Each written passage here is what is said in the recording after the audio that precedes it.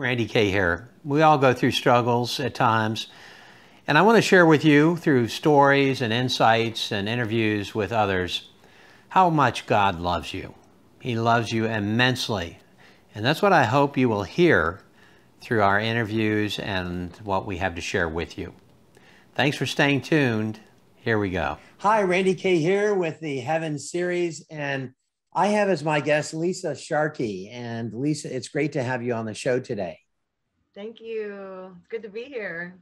Well, Lisa, it's great to have you with us because your account is going to move many of us to tears. And I have to, before we entered into this, I was praying just the Lord just to speak to many people, because you died from a heroin overdose and you went to hell.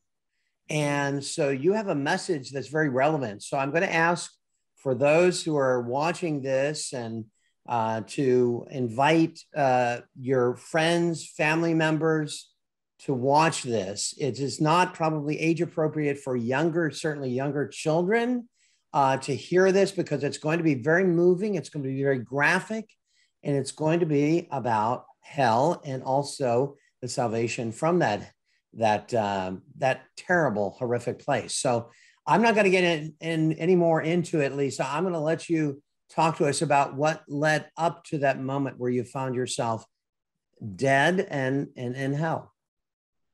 Okay. Well, just to make a long story short, I grew up in a religious background. My family and I, we were raised to, go to church every Sunday night, Wednesday. And so we had a very religious background, I had a very good life growing up. I made good grades and I was in sports and stuff. So it was, I had a very good life growing up. I think one major factor that affected me at a young age was when I was on the playground at school, and when I was 6 years old, and I was I was molested and assaulted by a group of boys. And when I was by myself on the playground, and they held me down and had their way with me. And now I ended up telling the teacher, and the teacher told me I was a liar and told me I had to be in timeout. And so so I thought it was all my fault, but I ended up telling my mom, and found out it wasn't my fault. And the kids got suspended, teacher got fired and everything. So I realized it wasn't my fault and everything. But I thought after that, well, everything was okay. Cause when you're a kid, you're just like, oh, okay, you just put it back in your mind, and you just don't really think about it. You suppress it. And so as I was growing up though, I started noticing myself having a fear of men, having a fear of boys, having a fear of men. Um, and I know that like girls in school would be like, have boyfriends and stuff, but to me it was like to me I was scared. I was scared like they were gonna hurt me, they were gonna do things nasty to me and everything. Um, so I grew up in school not really having any boyfriends, and but I played. I wrapped myself in school with good grades, lots of sports and martial arts. My dad put me in self defense and kickboxing and stuff, so that kind of stuff wouldn't happen again. And so yeah, throughout high school, I played every sport you can imagine, and then that was when I went to college, and I began a female relationship with a woman. And to me, that was who I thought my identity was. Um, at first in high school, like I would have crushes, and I would think, oh no, that's wrong, that's wrong. Because I grew up in church, I was like, oh, that's wrong, that's wrong. But in college, I was like, well, this is who I really am. I was born this way. This is who I am. And but that didn't last long, because she didn't want that for her life. And so that's when I left New Mexico State University, and I ended up coming back to St. Louis, Missouri, where my parents ended up moving. And from then on, I started. I was severely depressed because I was confused about my identity, and I started drinking at the age of 20. And that's when I realized, okay, this right here, this is that became my god. I was like, okay, alcohol became my god. So I started drinking, and then at the age of 21, I started going to bars, and then I had somebody introduce me to gay bars. And at first I was nervous because I was like, I don't really know if I'm like totally like gay, or if I just like was in love with a woman or whatever. But when I went into the gay bar, I was like, oh yeah, this is my people. And I still didn't fit in because I was feminine, and the it was more of I don't know how to explain it. The men were more feminine, the women were more masculine, and but I stayed feminine, and so I still got slack because I wasn't as masculine as I should be. So I still didn't really totally fit in, whatever. But I started dating women. I became a full at 21. I was an alcoholic, or I should say a drunk. Um, and I started dabbling into drugs, started dabbling into cocaine, and started uh, that became really expensive. So I decided to dabble a little bit into meth because it was cheaper and it would give me more energy, so I'd go to work. And and then that, but alcohol was my main source, because I like to party, I like to bar hop and everything. And so I did that for a long time. And then back in 2016 was when I decided that enough was enough, and that I went to a year-long rehab. I checked in myself because I, Randy, I was in and out of jail. I was in and out of jail because of alcohol and DWIs, fighting. When I was drinking, I was mad. I was angry at the world. I hated myself. I felt guilty because I was living um, a life that I was taught. Well, because I believed in God and I knew it was wrong, and I was living a gay lifestyle, and so I was trying to hide the guilt under alcohol, and then drugs. Um, but once I started once I decided to quit alcohol, when I went into rehab, there was people there that were like, well, why are you drinking alcohol when, you could start doing drugs, and it's faster, it's quicker, it's cheaper. And I'm like, oh yeah, okay, and so that's when I started dabbling into some hard drugs. I started dabbling into meth, and eventually started dabbling into heroin. And that's where everything started spiraling out of control. I became one of the drivers for the main meth dealer. So it wasn't like I had to go out and steal or do anything for drugs. All I had to do was just drive him around, and I just give free drugs. And so, but when you're up all night, strung out on meth, then you needed something to calm you down. And so that's when I was introduced to heroin. And the thing was, is I had only experimented with heroin, I would say at least 5 times, which usually when you do it once, you're addicted. So the Lord had his hand on me. But like, um, I was, let's see, there was a couple times where I did meth or I did heroin on my own without anybody knowing when I should have been dead. I slept for 3 days. So God had his hand on me because I shouldn't have been sleeping for 3 days without being dead. And so leading to um no, let me tell you, there's so much more in between that. You got to think of a life of partying, a life of drugs, and people trying to kill me so they could have my drugs, people trying to poison me because they wanted to have my drugs. It was such an evil, evil, evil life. Evil. I saw the worst of evil that I've ever seen. Before I went to hell on earth, I've seen so much evil. Um, but there was this one point where I was with who I thought, you think they're friends when they're drug buddies, but they're really not.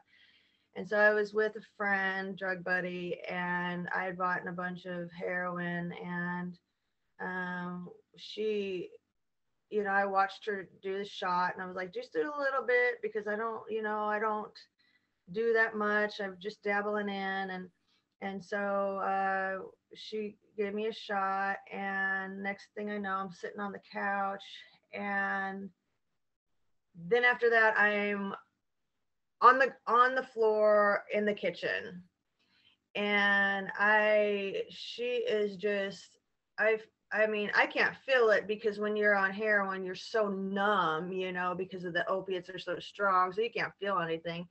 But I just felt her slapping me, pouring water on me, and saying, you're blue, wake up. And I was still trying to come through. And I knew what she was talking about because I had seen people, and I've actually rescued people from um, from overdoses, and never did I think that it would happen to me, but it did. And so she was like, you need to get out of here, you need to get out of here, even though I was overdosing. She was like, you need to get out of here. Well, she didn't want to get in trouble. She didn't want to get in trouble. And so she was trying to kick me out of her apartment, and I said, no, not until you call the ambulance. And she's like, no. And I said, no, I'm not leaving. And finally, I started banging on all the neighbors' doors, call the ambulance, call the ambulance. And praise God, somebody finally did. And then her and some other girl dragged me down. It's one of the worst street in Springfield, like the worst street. It's where all the homeless people are. It's where all the drug addicts are. It's where gangs are. And they dragged me to the gutter at the end of the street, and they took everything that was on me, and they just took everything off of me, off of my body. Um, and next thing I know, um, I lay there and I just start crying. I just start crying. And I said, Jesus, help me. Jesus, help me. And as soon as I said, Jesus, help me, like all of a sudden, like I felt my eyes just like shut. When it shut, it got like pitch black, like blacker than you've ever seen, blacker than we will ever see on earth. And so it got black, and it felt like my body just left beside me. It wasn't like it was like it was just slipped beside me, like my soul just slipped out beside me. And then from there I was falling, and it was pure blackness. I was falling and falling and falling, and it was wide. It was a wide space. It wasn't like narrow or anything. And at first, whenever I fell, whenever I came out of my body, I felt a slight breeze. I felt a slight breeze, I believe it has to be because my spirit came out of my canvas, came out of my body. So I felt it because our spirit is so much more sensitive, you know. And so, but it wasn't cold for long, because as I was soaring down, I felt behind me, just wickedness and evil, like I was being pushed. You know, I didn't see evil behind me, but I felt evil behind me, and I felt like I was falling down. I was falling and falling and falling, and pitch black. You couldn't see your hands for your face. And the further I went down, the hotter it got. And finally, when I landed on my feet. And when I landed on my feet, it was like my feet were like in a quicksand, to where or like a muddy to where you just, there was just no way that I was going to be able to step up and get out of it, you know. And the first thing that I saw, though, when I landed, is I looked up to the left side, and at first I thought maybe I was looking at the sky, and but there was no stars. And when I looked up, it was pitch black, and like I told you before, it was blacker than anything that we've seen on Earth. And the black was so evil. The evil of the black was, that you could literally feel, like just fiery darts coming in my pores, in my, like, it hurt my eyes, it hurt my senses, because it was so black. It hurt my senses, it hurt my ears, it hurt my pores. um it literally felt like just darts just hitting every aspect of my body. And it like, um and you know, sometimes it's hard to explain things to people who haven't seen it, but I try really hard to explain that the pain of the darkness was unreal. Unreal. It was unreal. And but when I was there, I that's when I looked down, and I looked straight ahead, and I would tell you, I was like a little man. I was like a just like really little, compared to like two football fields away from the gates of hell. And I was like, just, I seemed very far from it, but I knew where I was. I knew where I was, and the fear of it was just, um, beyond explanation. It was when I was talking in my other video. It's like the fear that you have, like if you've ever had any panic attacks, or if you ever like, Randy, when you said you had an accident, like, you know, the fear of right before you had the accident. Imagine that constant state of fear times a billion, you know, that constant state of fear times a billion, and it never stops. Mm.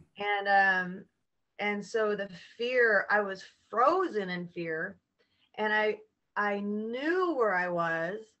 And when I saw the gates were wide. They were real wide, and they looked like they were once black, but it looked like the fire from what I saw through the gates it like was charcoal.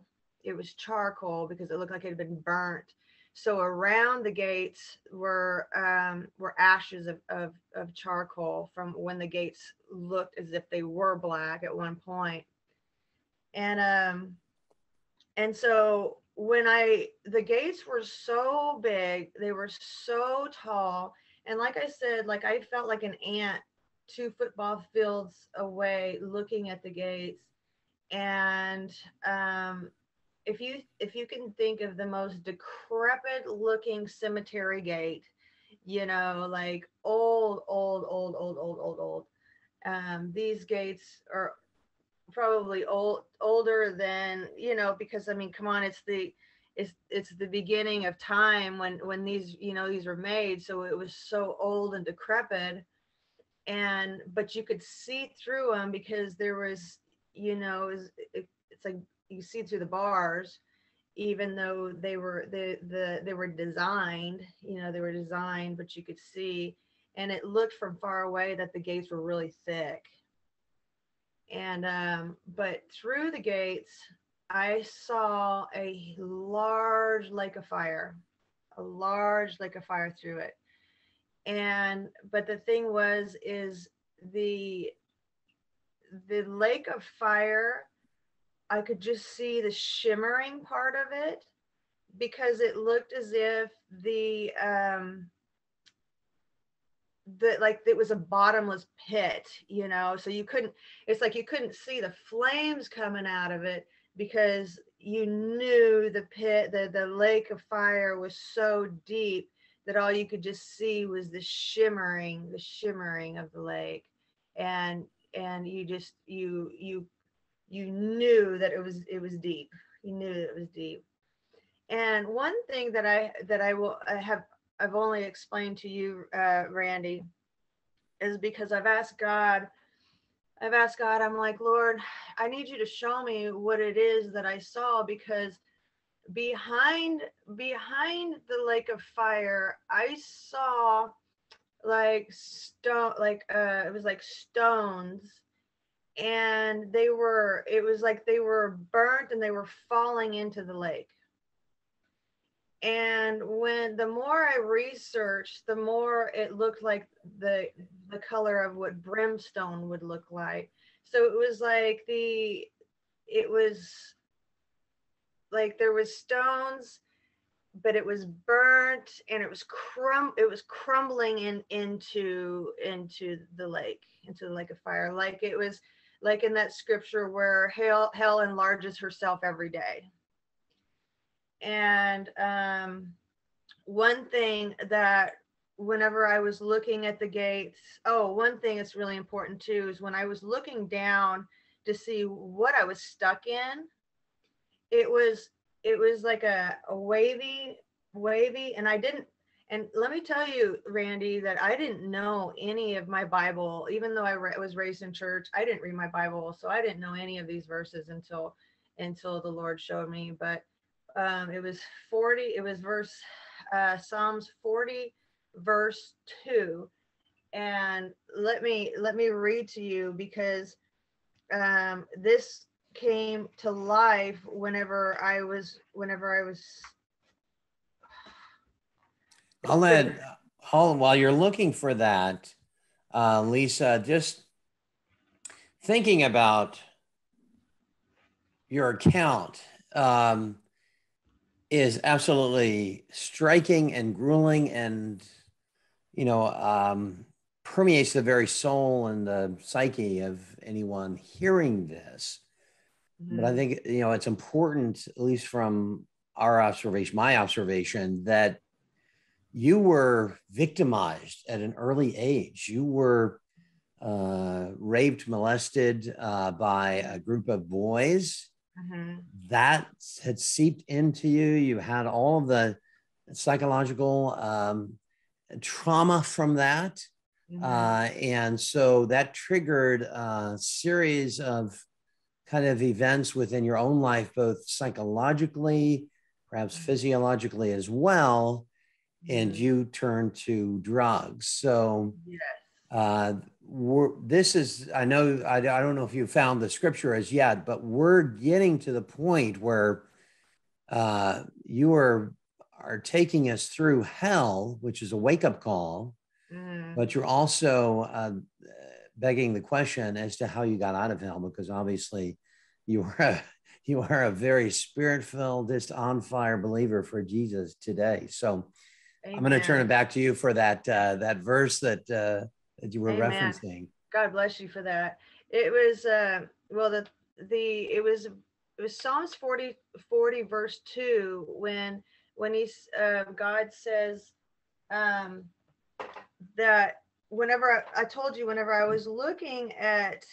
um I was looking at what I was sitting in, what I was standing in, and I was like, I can't move, you know. And then so I found this scripture later on in Psalms 40 verse 2. He brought me up also out of a horrible pit, out of the miry clay, and set my feet upon a rock and established my goings.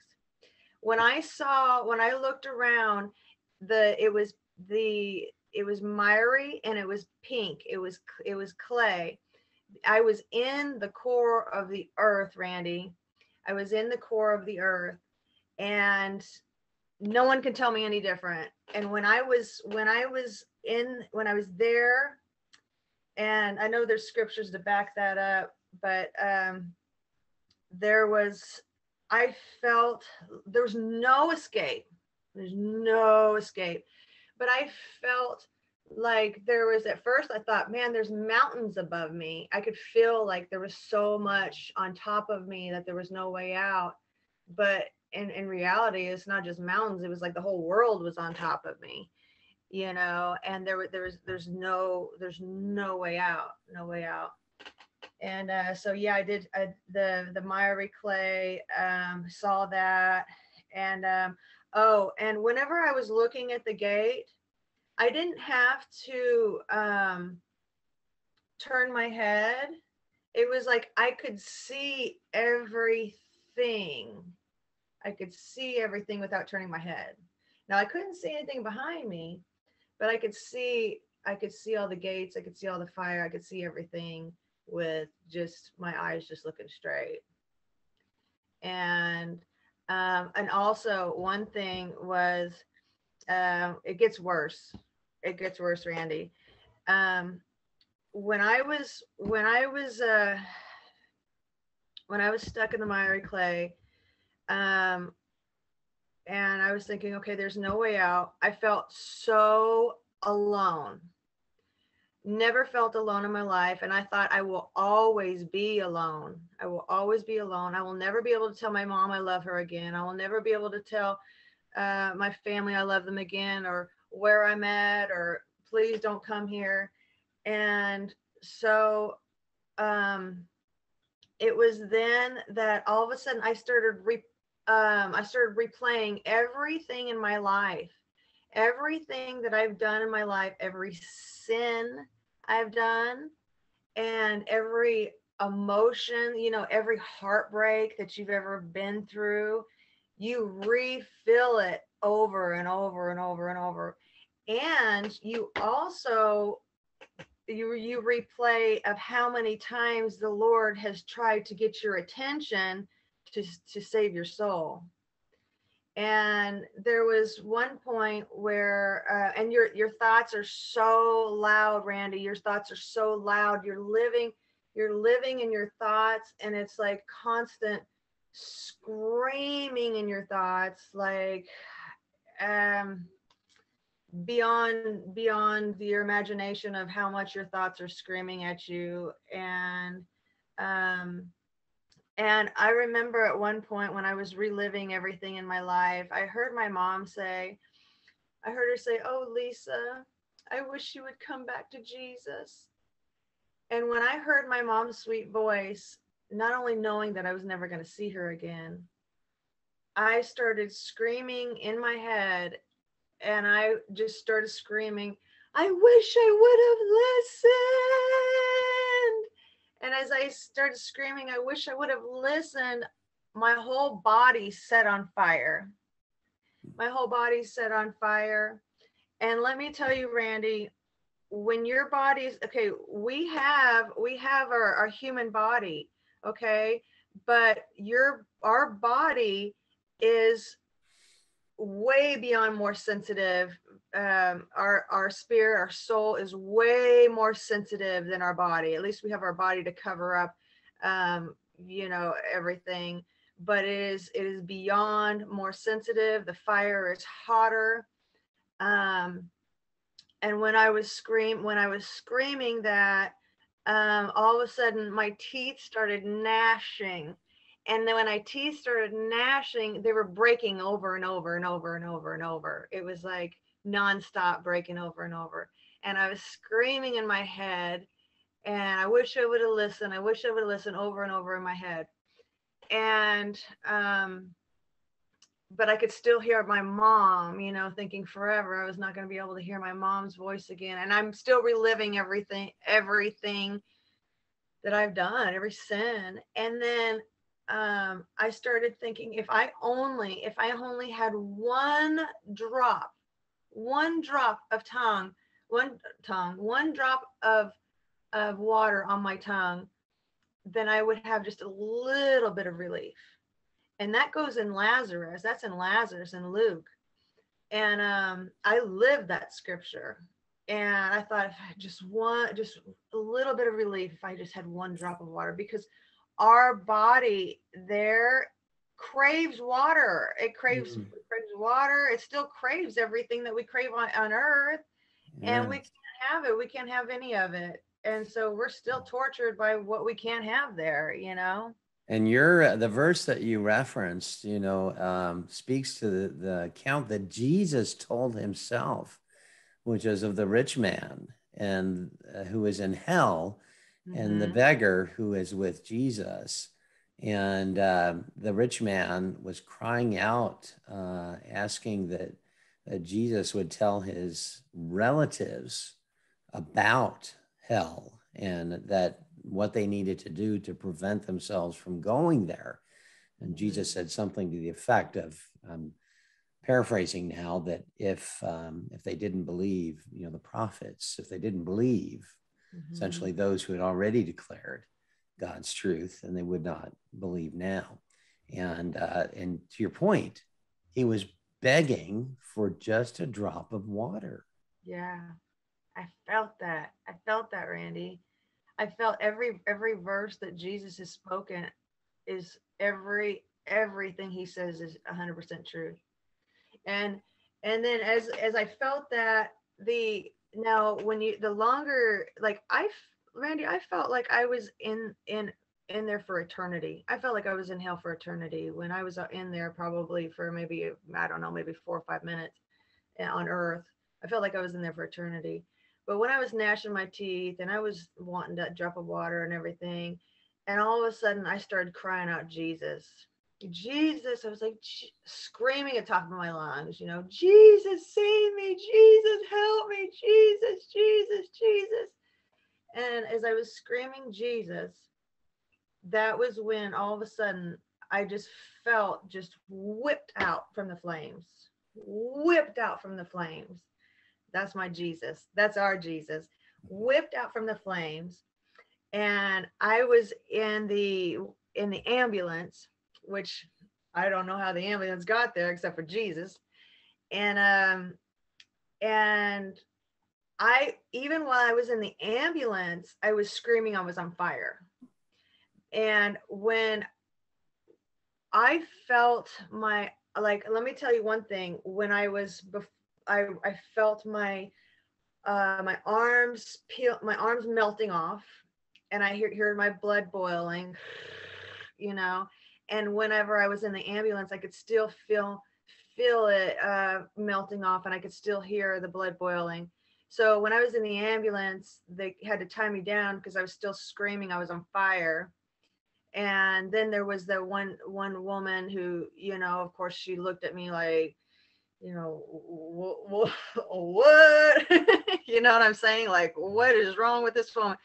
But she had to have believed after that, because I said, I'm on fire.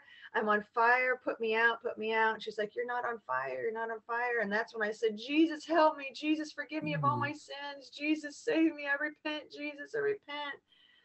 And she watched, she saw a lot. And I would love, Randy, I would love to get that paramedic. I tried reaching out to her, but to no avail. I haven't been able to reach out to her, but Maybe for she'll be watching this.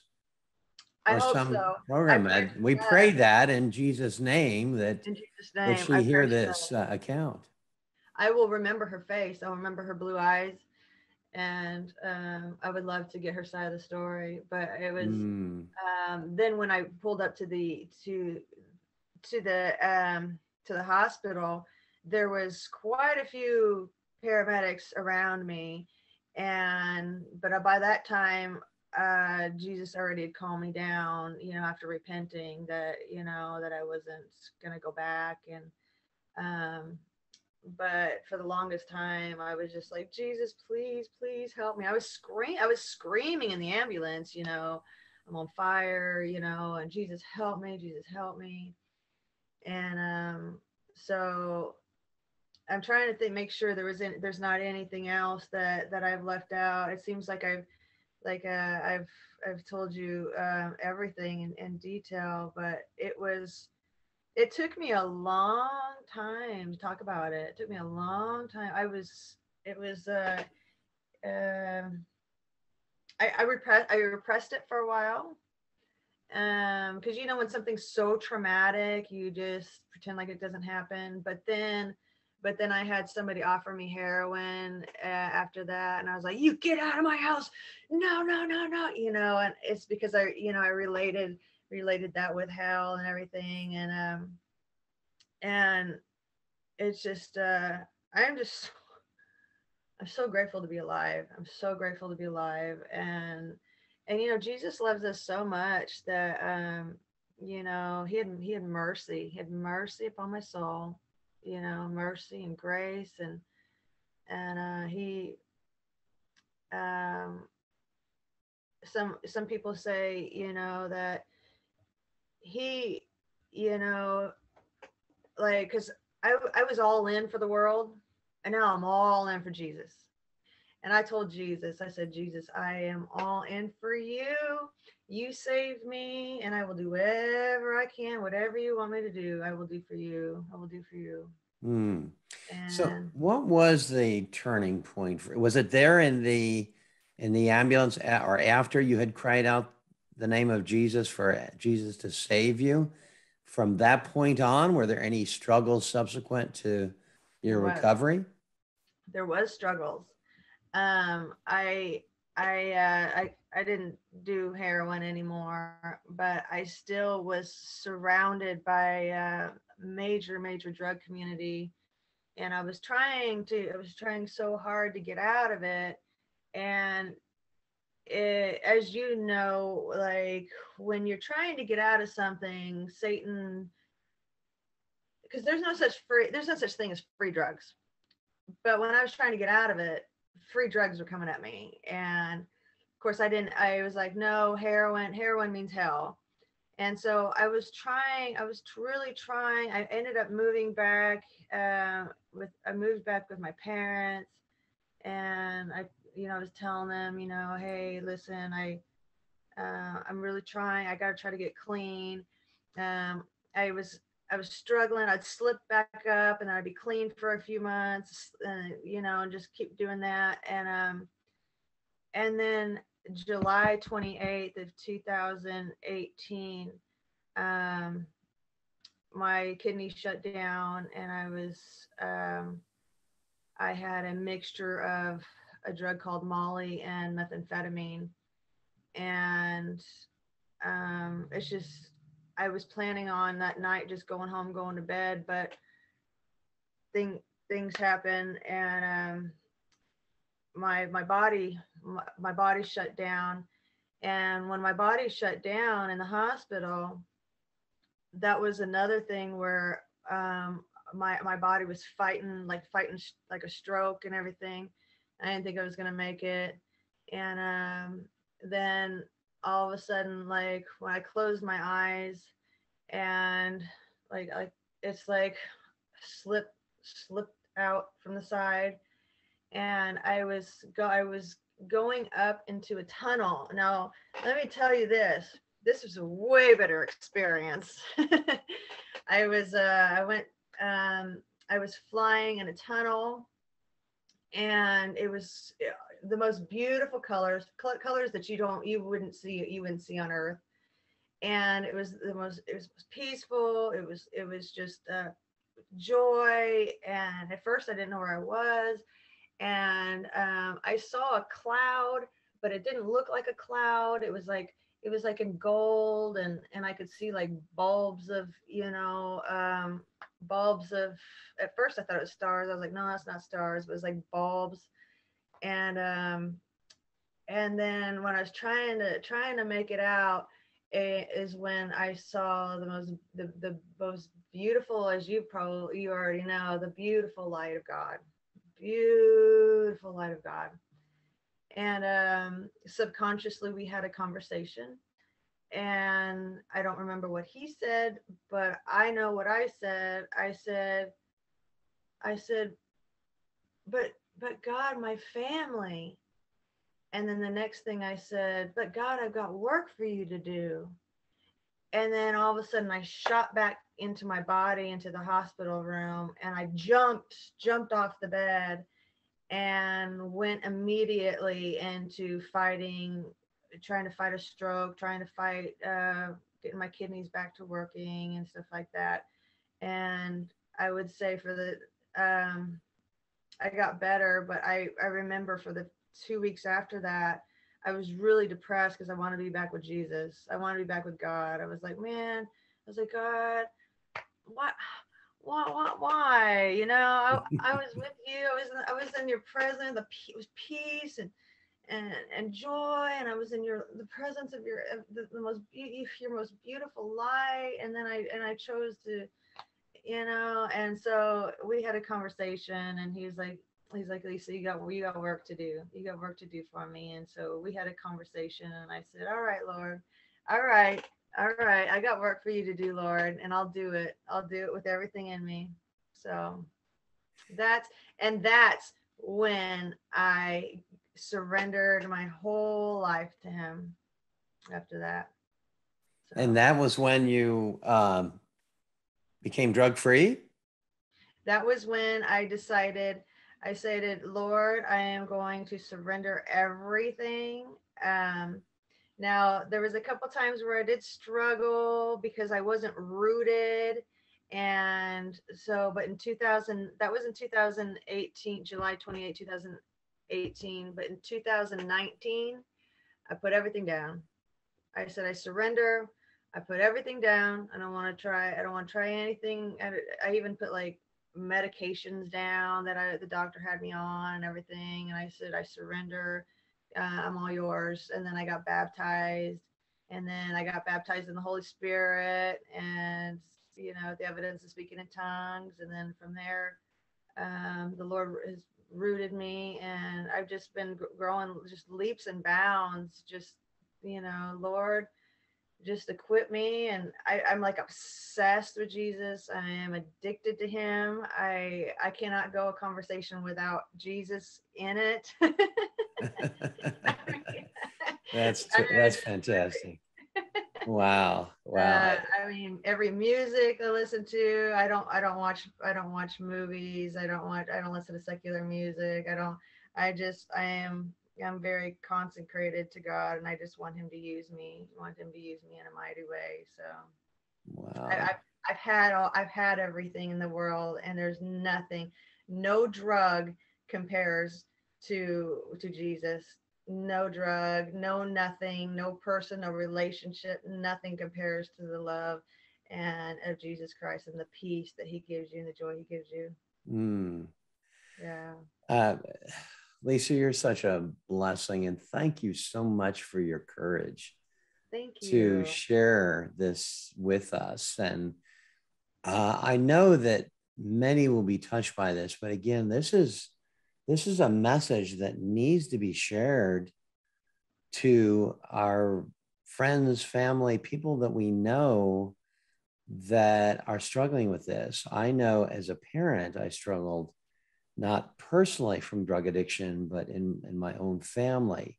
And drug addiction is a pandemic. Sexual abuse is becoming increasingly more of a pandemic within our societies across the world. There is evil that has permeated all of the societies throughout this world. And we see it in some of the upside down, sideways natures of what's going on by virtue of drug addiction, by virtue of sexual abuse, by virtue of all of those things which are entering in to the person who's been affected and victimized by these things, and then they become addicted to them. But I think, Lisa, your story really speaks to the grace of God. He exposed you to hell, and he was giving you that glimpse. There's that, I don't forget what the old adage is, but that it scared the hell out of me, was kind of I've an used old that. phrase, but that happened to you. I've used It that. scared the hell out of you. And I know it's scaring the hell out of many of us that are just saying, that, and many of us are not headed to hell. Many who watch our program are headed to heaven, but you would be surprised at how many people communications, and we receive thousands of communications from people who say, I'm not sure if I'm going to heaven or hell. And you have a confidence, Lisa, that you're going to heaven, excuse me. I have the assurance, I went there after I died, but you have that assurance now. So I'm going to ask you to speak to those who are struggling, either from drug addiction, sexual abuse, or, we've had guests on that struggled from all kinds of things, influences from the world, pornography, all kinds of things that are just have come at them and, succumb to these different things for various reasons. Speak to that person who has not yet had that hell scared out of them yet. Speak to them, if you would. Absolutely. Now, right now, I want to speak to everybody who has listened to what I have said. I have been through hell and back, literally. I have been through rape. I have been through sodomy. I have been through molestation. I've been through so much trauma. Um, I have tried almost every drug you can imagine. I was an alcoholic for 20 years, maybe a little less. Used to used to smoke like cuss like a sailor, smoke like a chimney. Um, I even delved into Ouija boards, psychics. There's nothing that I can think of that I did not do. And and some people think that, well, you know what? Hey, I hit rock bottom because I hit heroin, or I have hit meth or whatever. That doesn't matter. That doesn't matter. We serve a mighty God. His name is Jesus Christ of Nazareth, and he's a chain breaker. He's a miracle worker. And if he can do it for me, he will do it for you, because God is no respecter of persons. He does not choose favorites. So he loves me just as much as he loves you. He loves you just as much as he loves me, and he will do the same thing for you. And all you have to do is just ask Jesus. Just ask Jesus. Just say, Jesus, forgive me of all my sins. I, re- I repent of all my sins, and I ask you, Lord of my life. I believe that you died on the cross and that you rose again and that you're coming back. And let me tell you something that's really on my mind. That some people can say, hey, you know what? I'll think about it, and maybe tomorrow or whatever. No, you need to do this now, because I have known people who have said, hey, you know what, I'll just do it later, and they've gotten in a car accident and they've died without Jesus. And Jesus is coming so soon. No one realizes it except for a lot of us Christians who study deep into the word, Jesus is coming back. He's coming back, and he could come any moment.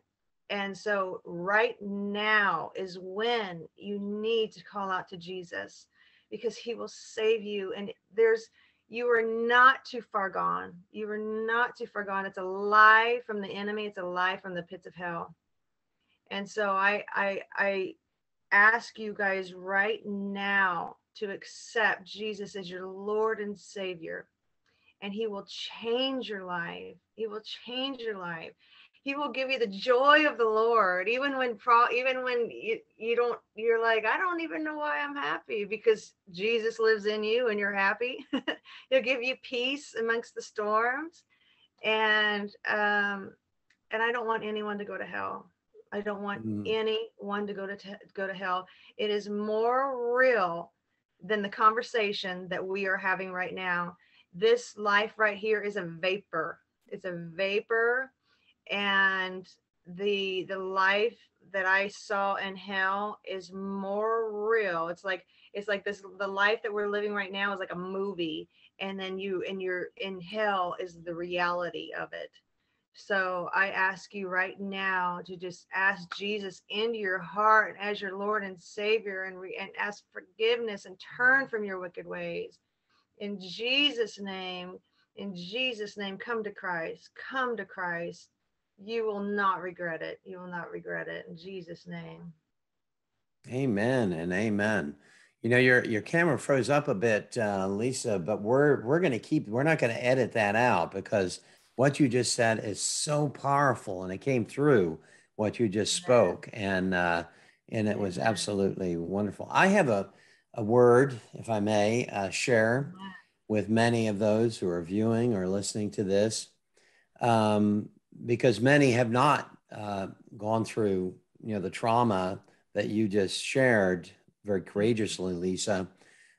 Some have maybe dabbled in, had too much to drink. Maybe they've, smoked a joint or a few or whatever it is, but they would say, I really haven't struggled with drugs, or, I haven't gone through that same or similar type of experience. But I've got to share just very briefly that I experienced it in my own family, very painfully. And when that happened, the Lord convicted me. And the Lord convicted me because he convicted me of me judging that person and my beloved family member. No, I didn't think I was judging my beloved family member. I thought I was helping. I thought I was being a good Christian. This is before my heaven encounter, by the way. But I had realized that what I was doing by kind of speaking in a condescending way, in a way that was, let me help you, because I'm not struggled from that. That kind of ostentatious kind of, almost didn't seem arrogant at the time, but the Lord was convicting me and saying, you're being judgmental. And I think, well, I'm just trying to help. No, you're being judgmental because you're in this high position and you're looking at this other person in the lower position. There's something. Then when I was in heaven, and I'll just end with this, Lisa, the Lord Jesus was speaking to me, and he said to me this. He said, when you stop judging yourself, then you will stop judging others. I didn't realize that I had been a judge against myself in a way that was unbeknownst to me in a way, because I had become coarsened to that. And I won't get into the details as to why. But my reason for sharing this is all of us have fallen short. All of us have sinned. All of us have suffered from these kinds of issues that have pulled us into this world in one variety, shape, or form. It has happened. All of us have gone through that. And some of us have gone through it painfully by virtue of our loved ones. Some of us directly as Lisa has shared with yours, with ourselves. But all of us have gone through that. And so the Lord is using this, Lisa, very powerfully. What you invited, people that don't know him, Jesus as their Lord and Savior, that we, again, for anyone who has not made that commitment, pray that prayer. Pray, Lord, I have sinned. I have fallen short. And I know that you hung on the cross, not because the Pontius Pilate or the powers to be at the time forced you to hang on the cross. You could have caused legions of angels to come and save you from that. You had that authority and power. You hung on the cross by virtue of your love for each of us, that pure, unfathomable love. And it was because of that, Lord, that you loved me so much to sacrifice yourself for me. I now confess all of my sins, everything that I've done. And Lord, I ask that you would just forgive me of my sins against you, and that you would fill me with your Holy Spirit. Take control of my life, possess me, so that I might live all the days of my life for you, and give me the wisdom and the strength to do it. And for those of you who might have fallen, you had struggled, you were sober for how many years, and you've fallen, know this: do not believe the lie of the enemy that now that you cannot get back up and try. No, you get back up. And if you fall again, you get back up again. Get back up. Back again. Do not stay down or believe that you are unsalvageable, that you cannot be saved. Look at Lisa. Look at Lisa as testimony of that. Praise God. Lisa, you are such a blessing to me, to each of us. And I thank you so much for sharing this powerful and life-changing account. Thank you. Thank you so much for having me. I really appreciate it. I really do. If you ever want to hang out again, just let me know. Well, I certainly will. Certainly really will. enjoyed this. Well, thank you so much. You might be seeing Lisa on our new Heaven Encounters show. It's a half-hour show on the Sid Roth channel ISN network. If you don't have ISN, please download that app. You're going to love it. I know, Lisa, you watch that. Sid Roth. So it's called Heaven Encounters. But so thank you so much. We'll have information relevant. If you want to contact or have a message for Lisa, please go to randyk.org. The contact page. We'll make sure that your message gets over to Lisa. You can comment on this as well. And I know a lot of you are going to be giving just encouragement and thanks to Lisa for having shared her story. So, Lisa, we have to say goodbye until next time. But thank you again. Goodbye. We've had so much fun. Yes. Well, the closing statement I typically make is, if you are in Christ Jesus, be of good cheer, because heaven is in your future. Until next time, take care and God bless. God bless you. Thanks for listening. Please like and subscribe. And if you'd like further information, go to our website at randyk.org, where our mission is simple: to share the great news of God's love.